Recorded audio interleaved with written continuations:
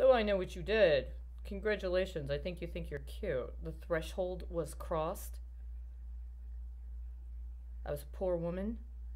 Is that what it is? Am I a refugee? I'm perfectly capable, but I don't have the money to pay the court filing fees.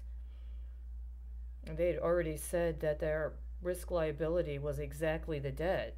And the problem is that it wasn't a debt, it was a capital outlay. And I just caught them engaged in securities fraud that is so egregious that it actually constitutes treason. Because what you want me to do is to perform as if I am representing the head of state of another country that had a nationalized industry engaged in financial arrangements with the private sector of the United States, because we don't have a nationalized oil industry. At least we didn't until members of the gas and oil sector decided to launch a biological attack on their own people so that the federal government would be responsible for paying for their debt. Did we cross the threshold yet? See, I wasn't poor at the time either. Right? Riga, huh? How many cryptos you got running on me right now?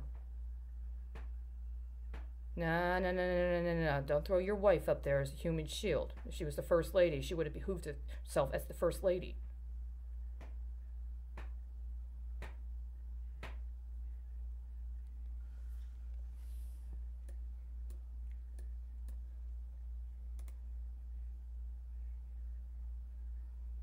How many I got? 1, 2, 3, 4, 5, 6, 7, 8. You're lucky, because if I open one more, I'll be out of compliance, right? So, what do we go with first? Why don't we get to the point? Document number 65. Signed by Peter Riga. Commission expires March 28th, 2018. But he signed it on August 8th of 2017. $300 for medical debt. $2,000 educational debt.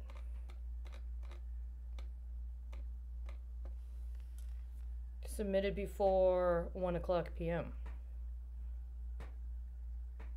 Statement of inability to afford payment of court cost or an appeal bond. The ironic thing about this is it was submitted in both English and Spanish. There was a Spanish version and an English version. Mr. Rica notarized both. But the court only acknowledged one, the one in English.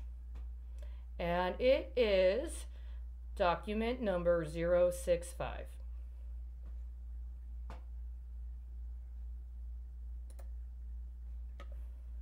What's next? Don't worry, I'm taking my time.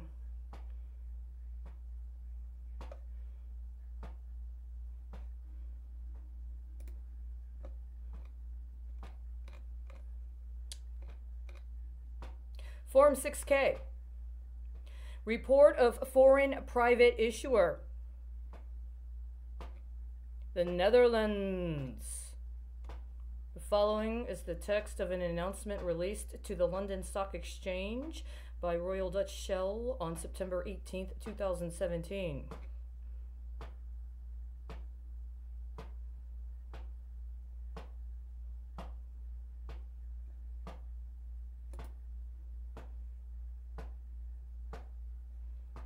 What's next?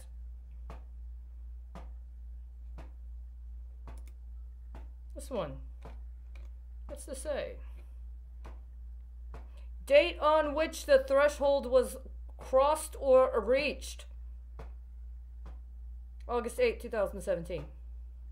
Date on which the issuer was notified. September 8th, 2017. Took a whole month to inform you about reaching that threshold? You just want to make sure she could live? Or did you just want to make sure that BlackRock and Blackstone were distinguished? I get them mixed up all the time. You know, the ironic thing is, at the time, presumably, this was signed, BlackRock was not contracted with the Federal Reserve to take on toxic corporate debt and junk bond it so that people in this country could be forced into uncompensated, unwilling, and undisclosed services connected to laundering other people's assets for what? Purposing as Polish? You got something mixed up, guys? See, I saw that stuff about the Chechen feed that's supposed to be financing what's going on tonight. Is this too literal? Well, that's what we got to work with, right? What's next?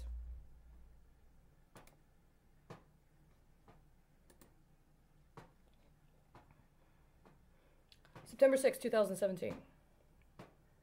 To the Supreme Court of Texas.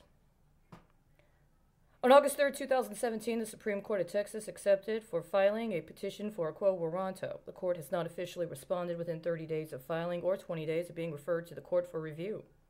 As of September 5th, 2017, the court had not responded to disaffirm my claims or to repudiate my announcement as the interim Attorney General of the state of Texas. The petition additionally declared that the people of the state of Texas were in imminent danger due to seditious activities performed by members of the Texas Governor's Office, the Texas Attorney General's Office, and members of the Texas Legislature. In the ensuing 30 days, events have transpired to support the petition's claims and reveal the extent of the sedition that the petition attempted to suppress. The events confirm violations of Section 432.1393 and Section 432.165 of the Texas Code of Military Justice, as well as other violations of this and other codes of law. These events occurred in the course of a declaration of a state of emergency due to a natural disaster response, make the ethical application of the Texas Code of Military Justice all the more important. The petition also requested that the process begin for identifying appropriate candidates for the assumption of the duties of the Adjutant General per Section 437.002 of the Texas Code of Military Justice, and to have the names of those candidates turned over for consideration. No list, however, has been provided.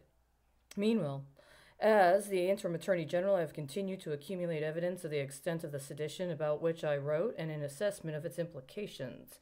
I maintain that the people of the state of Texas are still in danger, and additionally, the failure of members of the government of the state of Texas to adequately respond has potentially endangered individuals in other sovereign states and perhaps other sovereign nations. Under the Texas Military Code of Justice, the Adjutant General, upon declaration, is required to complete 30 days of training before officially assuming office. While it is obvious that the assigning of the roles of both Adjutant General and Attorney General to the same person is a serious conflict of interest and liability to the best interest of the people of the state of Texas, it is imperative that a new form of government emerge that takes into consideration the material conditions while also working to establish from its inception an ethical and honest attempt to salvage what is true and genuine of the spirit of the people of the state of Texas as enshrined in law, and by our commitment to respecting the sovereignty of the peoples of other states, the spirit of the United States of America. It is also worth recalling and holding from the inception that the history of Texas involved volunteers from other states who came to assist Texas with its struggle for independence. As one of the first associate justices of the state of Texas remarked, quote, "When this legislation is taken in connection with the fact that nearly all of those who had so fallen were volunteers and not citizens of the Republic of Texas, and that their heirs were in the country from whence they had come to participate in our struggle for independence, it leaves the inference that foreign heirs were not intended to be excluded, where the ancestor had fallen on the occasions mentioned in the acts of legislation we had noticed." Abner S. Lipscomb, 1846 to 1856, as Associate Justice. It is our duty, end quote. It is our duty not only to recognize the people who were not born in the state of Texas who are impacted and who have taken and will take the necessary steps to defeat the sedition, but also to not prejudice the fact that individuals were born citizens of the state of Texas so as to preclude their accountability for acts of sedition or complicity with the sedition at hand.